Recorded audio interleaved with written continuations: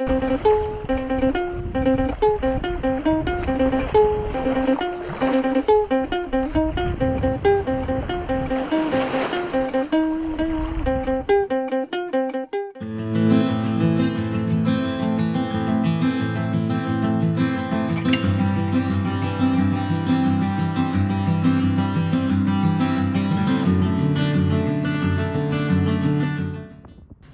bought a bunch of hardwood down here, which is going to be used for the rub rail and the skeg shoes.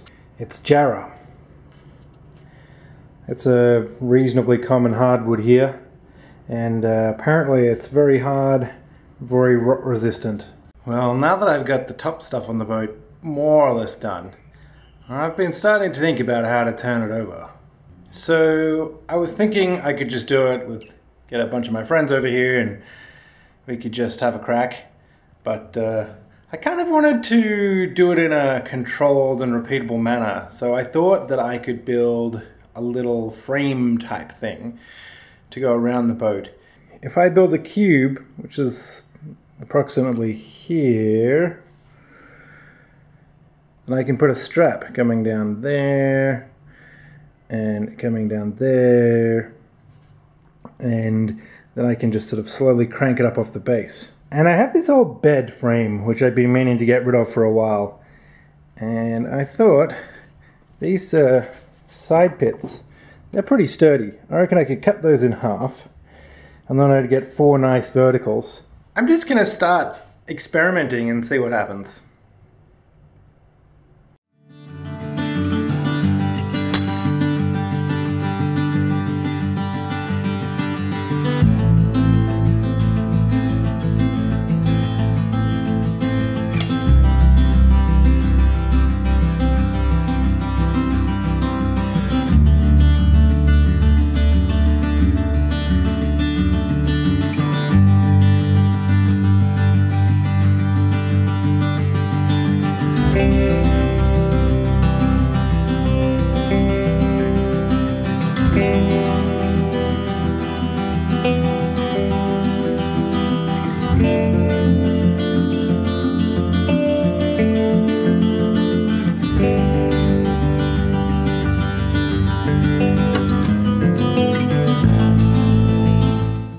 Well, the bed's gone,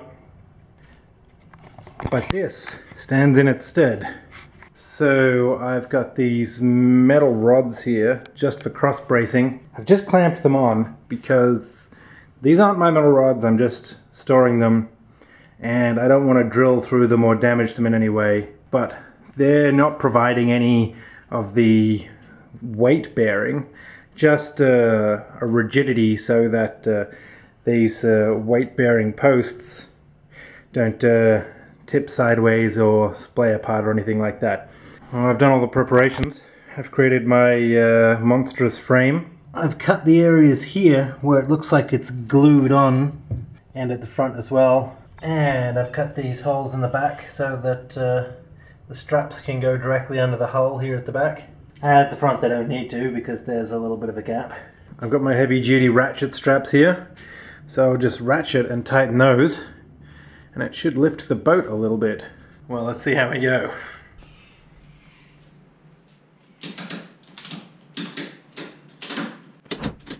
Oh, things are moving. Got a little bit of lift down here. The front part here is hanging. Something gave way. Alright, we are 100% hanging now. The frame seems to be fine. We got a hanging boat. Well, I got these heavy duty sawhorses for the purposes of holding up the boat when it's upside down. But they're not quite tall enough. These go up to 640 millimeters. The distance between the seats and the top of the cabin top is 730, but I want a bit of clearance, so I'm going to say 800. So these things are 150 millimeters too short. For you American type people, that's 6 inches. And I was thinking I could just stack some bits of wood up for them to sit on. But I was also thinking I could use this wood that I have and make little extra legs for them.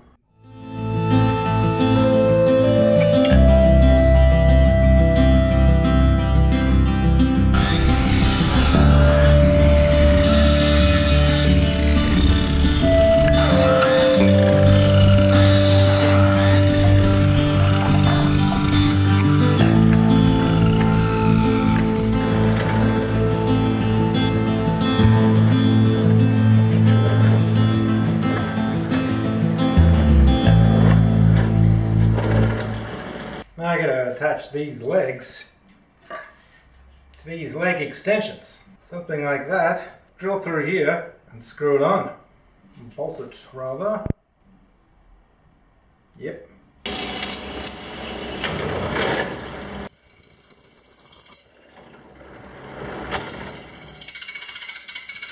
It's a lot harder than I thought, the metal. Turns out that the legs of the sawhorse is really hard, and drilling through them was destroying my drill bits. So I'm going to change tack now.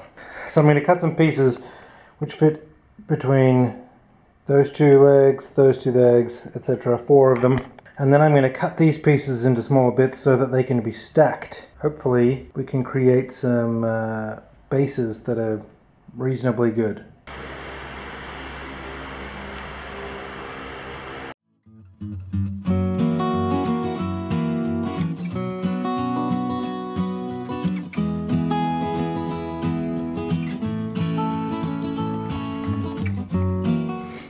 And they're all screwed together so they're not going anywhere. Now the rest of the setup, we have these crank straps here, and these will be cranked to raise the boat. When you release them, they release very rapidly, and so I've attached them to a rope and a few blocks here, and the end of that rope comes down here to a cleat. We can use the crank strap to crank everything up to a certain height and then let out gently on this rope, and we should be able to gently lower the boat. What could possibly go wrong? What's going on? I'm here as your safety officer.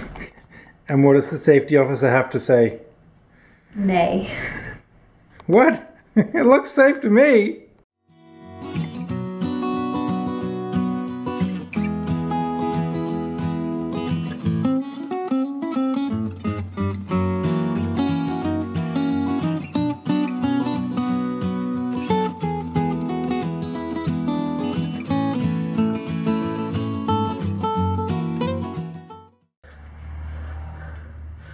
She's a hanging. I'm scared.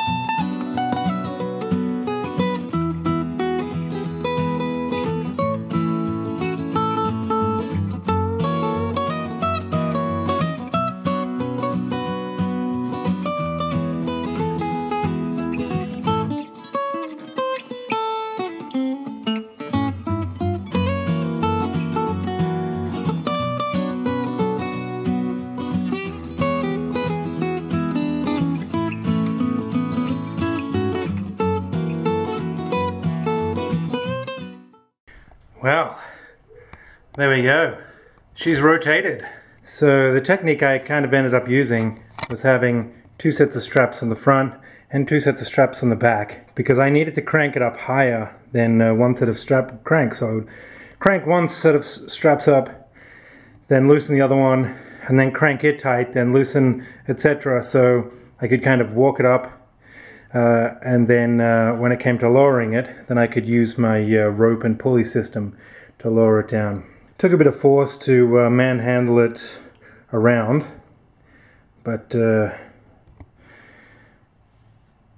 It's done now.